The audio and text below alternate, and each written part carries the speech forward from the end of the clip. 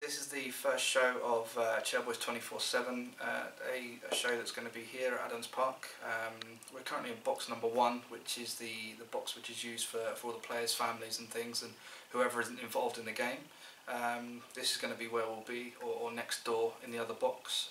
I'm currently joined by one of the most loyal supporters I've ever met, is Lisa Bowker here. She's actually been here today, dealing with all the brambles that we've got growing in the bushes and stuff, and in the stand. So this is Lisa, everyone. She's I'm just going to sort of ask her a couple of questions, really, about how she grew into the club, and sort of how she started off, and what it does that keeps her coming back, really. So Lisa, what was the first game? What was the first sort of year that you came? It was Chester. We were playing Chester the 2nd of March 2009, and we'd won tickets to come. Okay. And that night I got hooked, and I've got back since. Yeah. Okay. Who would you say? Who sort of comes with you on a match day? Well, it's always been Hannah Styles, and Harry Hughes comes with us on a lot of the away games. But when I first started, it was my third son Daniel, and then his younger brother James. But they got to 14, 15, drifted off like they do. As you do. Of course. But Hannah and me, she's like my adopted daughter. We go everywhere together. That's good. Yeah, we've not missed a game for a very, very long time. No, I was just sort of while I was waiting for you to come up, I was thinking, I haven't seen. She's been to sort of every home game that I've been at, so it must have been quite a long time. It's actually at Cambridge, when we play Cambridge in a few weeks' time, with my 200th consecutive league game. Wow! See, guys, that's the sort of commitment that we're looking for, especially if you want to be involved with this kind of program. To keep it running, it needs that kind of commitment. So if you are interested, then you know how to contact me. But I'll tell you that after we've finished. So I suppose the next question is, who was sort of like the first player you sort of saw and thought, wow, I think he epitomises the club? Gareth Hayden. Well, that's it, isn't it? That's going to be that's the first one, ladies and gents. So we'll see how many votes he gets at the end of the season, and we'll see if we can get something sorted for him to sort of epitomise that sort of commitment that he's shown to the club. Of course, he's risen from player. I think he was on loan from us at the start of the end when we were in League One, 2010, I think it was. He came on loan in November 2009, so not long after I started. Yeah. Myself. So he's been here the same amount of time I have. Yeah. So yeah, literally that's and he's risen from sort of being a player that's on loan at the club, and has sort of risen all the way up to take the dizzy heights of being the manager of this great football club. And he's doing such a bang up job. Taking us to Wembley last year. It was the first time I ever went to Wembley last year, and sadly we didn't quite win. But who knows? We might get there. Might get there without Wembley this year, after the start we made. So apart from sort of Gareth Ainsworth and all that kind of that connection that he has with the fans, what qualities do you think he has that makes him such a well-liked person within the club and the fans? His passion, commitment. He's a nice guy. He cares. You can see the emotion in him. Yeah. And he's always had a really good connection with fans. His music sense isn't too great, but we'll keep that. Have you ever heard him sing? He's a good singer. Oh, he's definitely a good singer. Heard him sing a few times, but yeah, he's the all-round package. Good. And we're very, very lucky to have him. Yeah, hopefully he'll be with us for quite a few years yet before he gets snapped up, so touch wood. So yeah, literally. If we talk about last year and the season that we had last year, what were your thoughts really about sort of where we've come from, the dizzy heights of sort of Wembley, and, or even the previous season before that, sort of teetering at the bottom of the table and just about surviving relegation?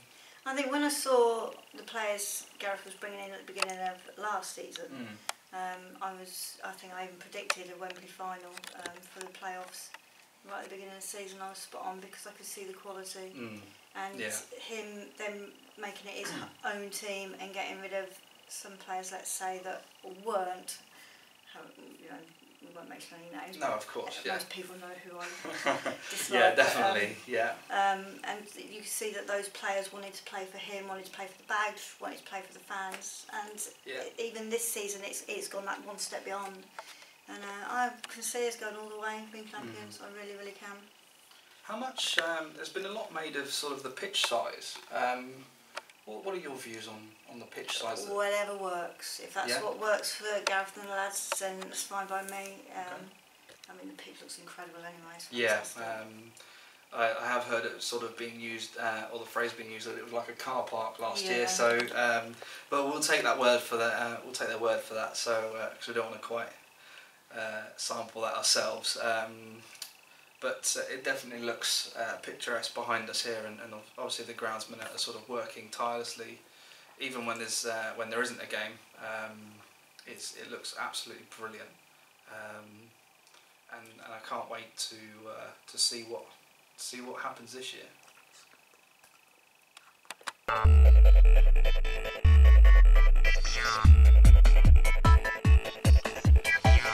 So the next question for Lisa is we can sort of see, or we might not be able to see it quite clearly.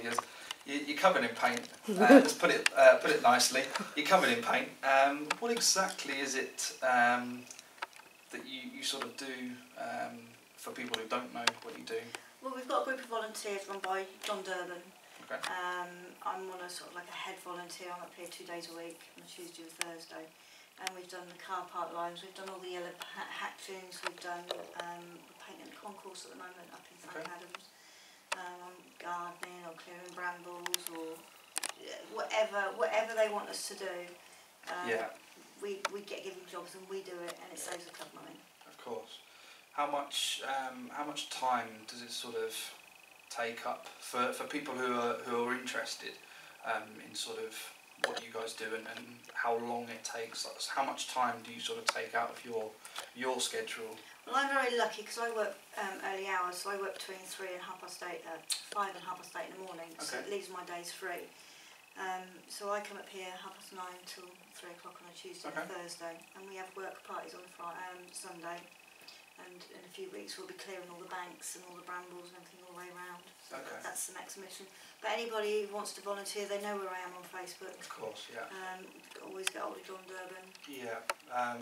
If you don't sort of have any of the contact details for anyone, it will be. You can contact myself, and I'll sort of tell you about that at the end of the video. And you can also sort of comment below if you're interested. The final sort of question I want to ask you is, in 5 years' time, where do you see this club? Where sort of state, or not state, but what sort of vibe do you think this club will have? I think this club can go as far as a spell in the Championship, but I think we're going to be a very, very good League One club. But I can see us making the Championship. Whether we bounce back down, I don't know. But I think we're becoming financially more stable on the pitch, off the pitch. Quality of the management, players, chairman. I know people are going to laugh, but I really can see us going that step. Yeah, I mean we have been sort of very close when we've been in League One. We have literally only just stayed up by the skin of our teeth, but I think every time we've been in League One, and I'm sure you can agree, we've sort of picked it up at the wrong. We've sort of got form at the wrong moment. Yeah. It's always sort of been like right at the end of the season that we sort of pick the form up. So if we can potentially do well this year, top 6, maybe top 3 this year, especially with the way we've started. if we can get into League One, then see what happens. Yeah, See what happens. But it's very exciting, whatever's going to happen. Oh, definitely, definitely. It's a good time to be a Wycombe Wanderers. Oh, definitely, definitely. Just one very, very last question. If you wanted to say something to the supporters, or if there's a message that you wanted to give the supporters, what would it be about the club in general? Just keep coming, stay positive, and trust in Gareth Ainsworth. The mighty Gareth Ainsworth. Yeah. Okay, well that's it for today. Thank you very much, Lisa. That was absolutely brilliant. If you want to be interviewed by myself, or you want to have anything to do with this programme, please contact me on Facebook, Liam O'Rourke, or Twitter at LiamOAce35. And you can also comment below, and we can also sort of get in touch with you that way. Thank you very much. There you go. Okay, hi guys, I'm here with Lisa again in the standing end, the Buxton University stand at Wycombe Wanderers, in her exact spot where she stands on a match day. Of course, I'm all the way over there, so but I can still see her when she's here on a match day. Of course, never misses a game either, so we can always find where she is.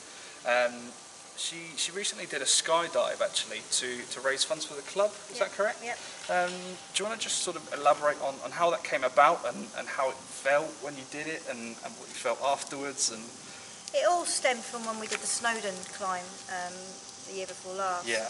And I thought, well, what can I do next? And the skydive, that was my idea. How much did the Snowdon one? We raised 2,715 between the three of us. Okay.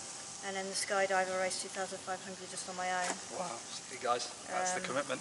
And it was just the most amazing feeling, moment, proud to wear the shirt. It was incredible. I think I remember watching the video actually, and you said you'd do it again. Or you wanted to do it again. It's just so expensive. Literally, as soon as she finished, guys, she said, "Oh, I want to do it again." But you know, it is expensive, so you know, if she hopefully she wants to do some more things for the club as well. So we'll see what comes of that. And that's it really. That was my last question. This is Lisa Bowker, and thank you very much for watching, guys.